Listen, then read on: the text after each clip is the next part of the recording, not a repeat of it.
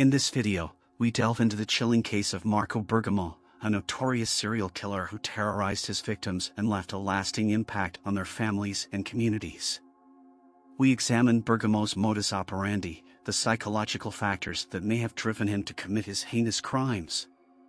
Marco Bergamo, serial killer guilty of killing 5 women between 1985 and 1992. Many have always had doubts about 2 cases attributed to him, and you can find his case here. You will find information about his life, murders, arrest, and trial. You will also find the hypothesis contemplated by some that it would not be his 2 murders attributed to him, but to another serial killer who would have acted in the same area and in the same period. Marco was born on August 6, 1966, in Bolzano. His childhood was very difficult and lonely. Communication with peers is severely limited due to language delay, which was diagnosed at the age of 4. Young girls of his age scare him. They seem smarter and more self-confident than him, and this scares him because he does not know how to communicate with them. As a teenager, the situation does not improve because he is obese and also starts suffering from psoriasis. He has practically no friends, so he engages in lonely hobbies, including photography, walking, and knife collecting. He never leaves home without at least one in his pocket. The methods with the girls are getting more and more difficult. He is unable in any way to approach and try to beat her. During this period he began to use different methods of masturbation, from pornographic magazines to voyeurism and collecting women's clothing.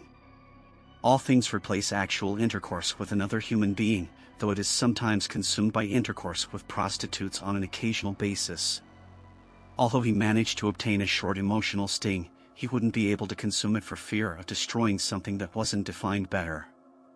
According to him, the woman is a vile being, a kind of selfish praying mantis that uses a man, eating him like a cigarette before getting rid of him.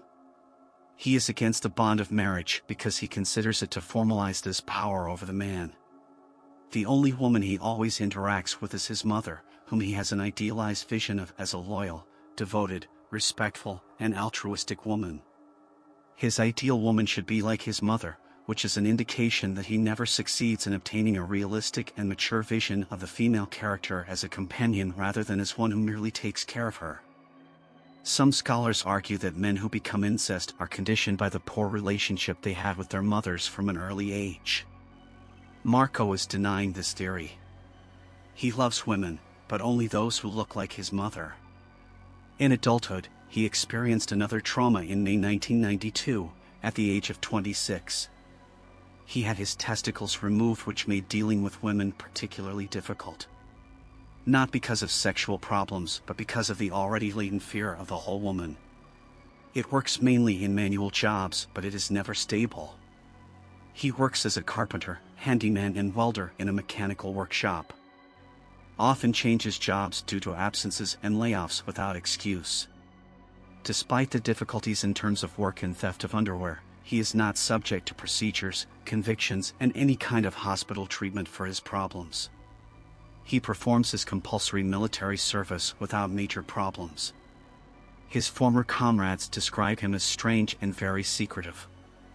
Appointed as assistant cook in San Candido, Bolzano. Hence the testimony claiming that he was somnambulistic and often devoted to self-eroticism thanks to pornographic tabloids. The first murder, Marcella Casagrande. The first murder attributed to Marco is that of Marcella Casagrande. Marcella was 15 on January 3, 1985, when she was found murdered on the floor of the house. Marcella is enrolled in the first year of the Giovanni Paccoli Teaching Institute in Bolzano, and she gets to know Bergamo in a photo shop in the city, even though they both live in the same street, Via della Visitazione. Marco Delay takes courage from her and proposes to show her new camera. He shows up at her house around 3 p.m., as agreed with her, and she lets him in. She's alone because her family is at work. They have at least an hour since her mother is a kindergarten teacher and she wouldn't be back until 4 p.m. Marco shows Marcella the camera and is happy because he is finally able to have a conversation with a girl. Her happiness does not last long, as at 3:30 p.m. the phone call arrives from Katia, a friend of Marcella, who suggests that they go shopping together in a store. Marco tries to talk her out of going, but she says she has to go. At that moment he loses his mind and pulls out one of the many knives that he decided to bring with him that day. The dynamics of the murder reveal that the killer is familiar with the knife and has an excellent knowledge of human anatomy. Marcella was attacked from behind. The first stab wound hits her in the back. The others to the head, neck, trunk, and arms. In all, Marco inflicted 21 stab wounds on her. The panties are shredded, but the genitals are intact and there are no signs of sexual assault. The murder of Marcella Casagrande will go unsolved for 7 years, until Marco confesses to the murder shortly after his arrest in August 1992. Investigations towards some sexual maniac. The second murder, Anna Maria Cipoletti. On June 26, 1985, Marco went to the home of Anna Maria Cipoletti, a 42-year-old former middle school teacher. Anna Maria leaves teaching at the minimum retirement age and starts prostituting herself under the name of Morella. She receives her clients at home. She is a high-profile prostitute.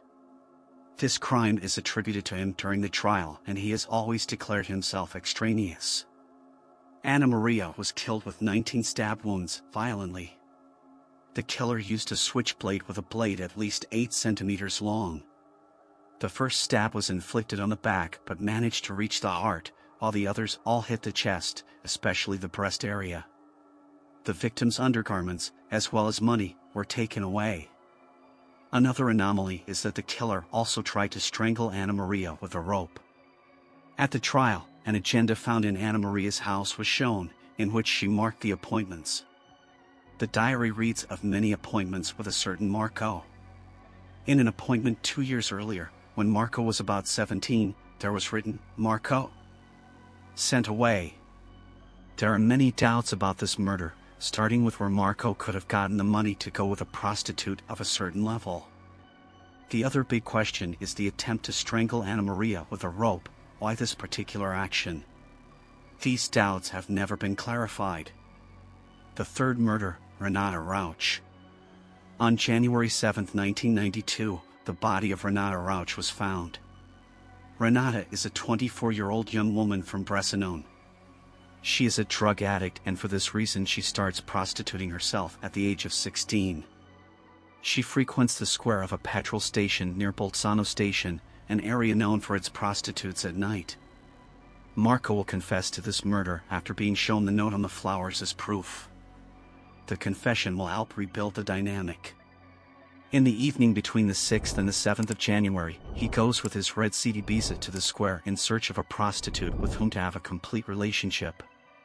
At that moment he sees Renata, with whom he had already had a meeting before. She loads her in the car and they separate from her, but she would refuse a full report, and for this he kills her. He hits her in the neck, shoulders, head, and back. In all, there are 24 of her stab wounds. Marco goes to Renata's funeral and leaves a bouquet of flowers on the grave with an anonymous folded note. I'm sorry, but what I did had to be done and you knew it. Bye, Renata. The message is written in very different characters, mixed uppercase and lowercase as if to mislead. The fourth victim is Renata Troger, 19, killed on the night of March 21, 1992. She is hitchhiking on the road between Bressanone and Bolzano when she meets her killer. Marco denies that he is the murderer, and the following reconstruction is the one offered by the public prosecution. Renata would have gotten into the car with her killer, who would have attempted a sexual approach. Feeling rejected, she would first attempt to strangle the girl and then stab her in the chest, abdomen, and throat. In all, the stab wounds would be 16 and made with a kitchen knife.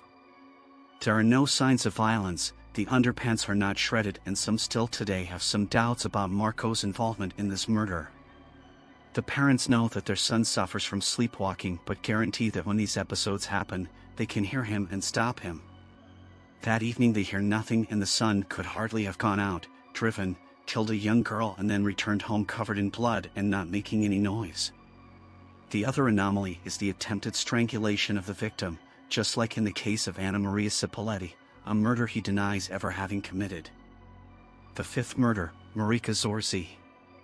The latest murder is that of Marika Zorzi. Marika is 19 years old and lives in Laves with her mother and two sisters. Marika leaves the house and goes to the station in Bolzano, accompanied by one of the sisters. That same evening Marco is out to celebrate his birthday. On August 6, 1992, he turns 26. Marco meets her at the station and lets her up. They go together towards the hill, a small mountain outside Bolzano, perfect for seclusion. The problem is that Marco underwent testicle removal surgery 3 months before her, so he has difficulty having a relationship with her.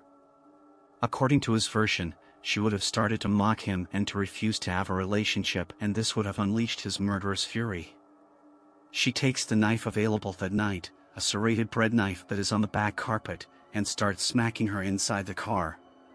He hits her in the torso, arms, and hands with a total of 26 stab wounds. However, Marika fought hard, because, at the scene of the crime, the police found a window deflector, the interior rearview mirror, and a window pane. Her fury was of no avail because he abandons her dying and half-naked on the side of the road, where she bleeds to death half an hour later. The capture of Marco Bergamo.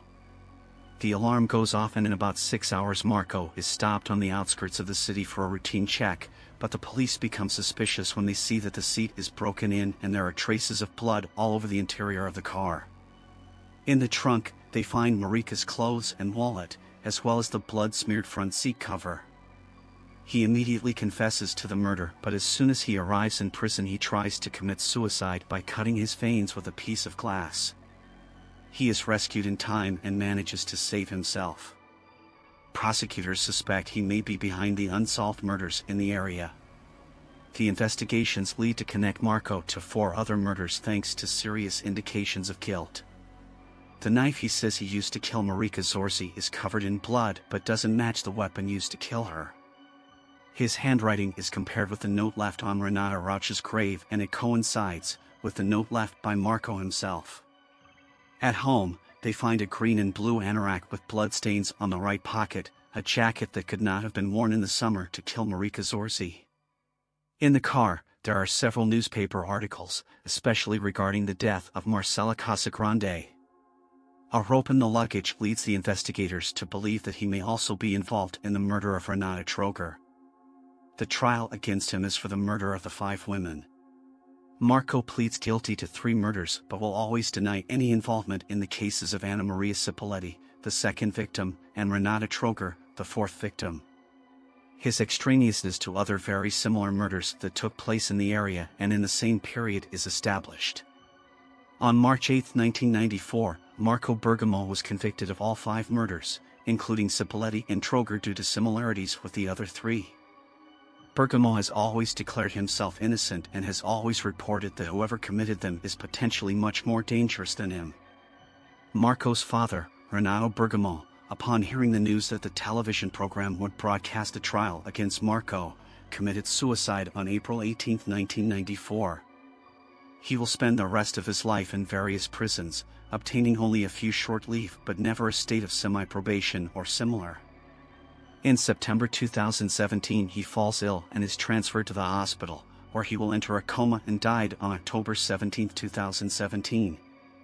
He pleaded guilty to only 3 murders until his death. What if he's really innocent of 2 murders? The murder of Renata Troger. Regarding the murder of Renata Troger, there would be a great doubt, given that the parents have always sworn that their son had not gone out on the evening of the murder. The mother confirms that Marco Bergamo has periods of sleepwalking, but being able to go out at night without being hurt or seen to kill a young woman without leaving a trace in the house is really unlikely. The words of Marco's mother will be worth little. The case will be attributed to him without any doubt, as well as the others, being convicted for this too. The murder of Anna Maria Cipoletti. Anna Maria Cipoletti was 42 years old when she was killed on June 26, 1985. The investigations into the case lead to many interrogations of friends and acquaintances but no arrests.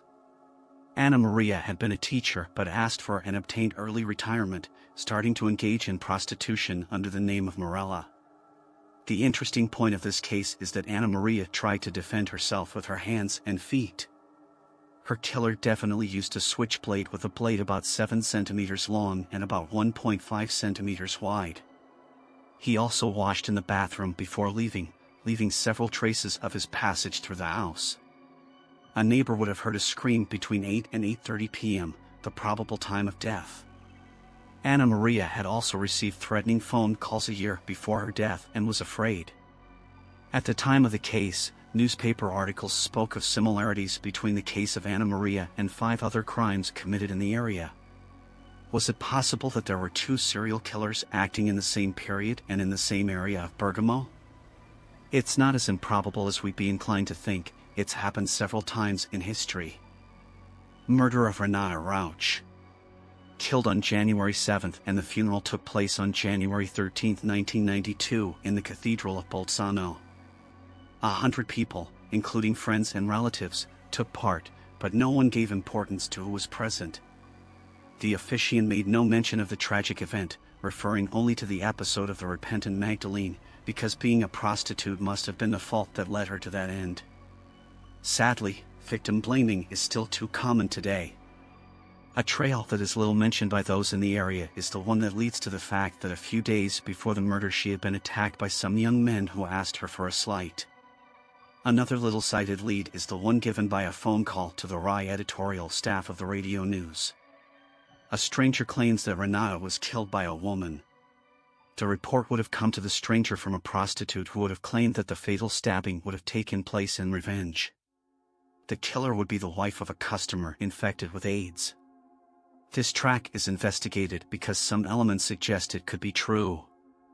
Deputy Prosecutor Paul Ranzi, who is leading the investigation, hopes to obtain useful information from the analyses made on the blonde hair found on the victim's shirt and between the fingers, which could belong to the murderer or assassin. There are no clues to say that Renata was affected by AIDS, or at least it seems unlikely. The trace of hair could represent a link between the crime committed in Bolzano and the one committed in nearby Trento, and which saw the fatal stabbing of 38-year-old Anna Maria Ropil, who would have been noticed the day following the crime in Bolzano, a few hours before his death, in the company of a blonde. There is also talk of a black Mercedes that would have been noticed several times during the day of the crime in Trento near Ropil's home. Given the overlapping of clues, which however continue to remain very vague, the prosecutor has decided to make a change. He has decided to set up a pool of investigators made up of at least a dozen carabinieri and policemen. The goal is to perfect coordination between law enforcement by engaging the best men exclusively on this case.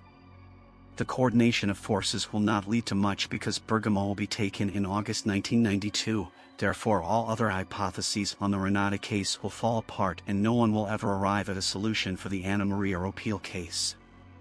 The murder of Anna Maria Ropil. The trace of hair could represent a link between the crime committed in Bolzano, Renata Rauch, and the one committed in nearby Trento, and which saw the fatal stabbing of 38-year-old Anna Maria Ropil, who would have been noticed the day following the crime of Bolzano, a few hours before his death, in the company of a blonde. There is also talk of a black Mercedes that would have been noticed several times during the day of the crime in Trento near Ropil's home. More unsolved homicides in the area. Franz Masoner, the night porter of the Hotel for the Poor in Bolzano, was stabbed to death on January 24, 1985. Joseph Messner, another hotel porter, from Laves, was stabbed on November 4, 1985. Walter Burnaby, 34 years old, the traffic policeman, was killed with a knife on December 9, 1986. Other suspected cases. Marco Bergamo's involvement is also suspected of 3 crimes committed in Veneto, where he spent his holidays with his family. On July 15, 1987, in Padua, a 27-year-old pregnant woman named Filomena Odierna was stabbed to death. The murder weapon, a scuba knife, was found. On August 10, 1989, it was the turn of the 39-year-old prostitute, Gloria Ruffo, who was shot and killed in a farmhouse along the Gesellana State Road in the Venice hinterland. 2 people were first accused of this crime but were acquitted. On January 30, 1991, 42-year-old Sandra Casagrande was killed in the Treviso area, stabbed inside her pastry shop during the night, while she was intent on packing favors. The judiciary of Bolzano asked the Austrian gendarmerie for data relating to some prostitutes killed in recent years in Innsbruck. Through Interpol, it was learned that a 26-year-old student in Paris was allegedly murdered while he was there. In the end, they caught a monster. He had to be the one and only one because thinking of being able to have two on the loose was too much for the investigators of the time. Personally, I believe that Marco Bergamo's problems have prompted him to admit crimes, not his, but we will probably never find out who else acted in the area in a similar way to him. There are a lot of doubts and opinions about it. I expect you to leave us your opinion and knowledge of this in the comments. Thank you for watching this video on Marco Bergamo and the impact he had on his victims and their families. We hope that this exploration has shed some light on the complexities of criminal psychology and the devastating consequences of violent crime. If you found this video informative, please consider giving it a like and subscribing to our channel for more true crime content.